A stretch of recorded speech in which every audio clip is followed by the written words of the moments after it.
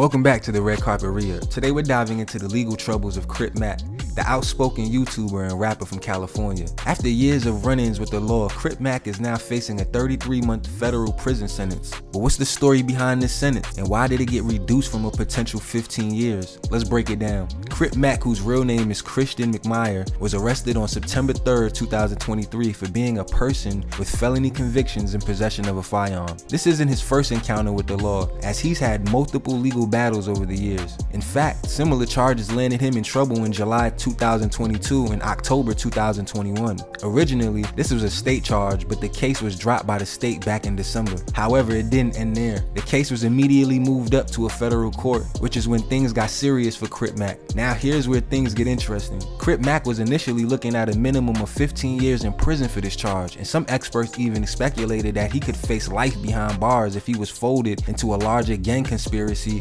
or RICO case involving murders. But somehow he managed to get a much lighter sentence of just 33 months. How did this happen? Well, several factors likely came into play, including the specific details of his case and his prior record. While Crip Mac isn't a stranger to the legal system, the courts then pursued the more severe charges, which allowed for a significant reduction in his sentence. To understand why this is significant, let's take a quick look at Crip Mac's legal history. Aside from the recent gun charges, Mac has had other arrests on his record. In November 2017, he attempted a second-degree armed robbery. Before that, in August 2015, he faced a grand theft charge, and in October 2014, he was arrested for transporting a controlled substance. With this kind of history, Crip Mac was no stranger to the courts, but this latest sentence could have been far worse. The fact that he only received 33 months, in a way, a stroke of luck given his prior legal troubles. So what do you think about Crip Mac's 33-month sentence? Are you surprised that his potential 15-year sentence got reduced so drastically?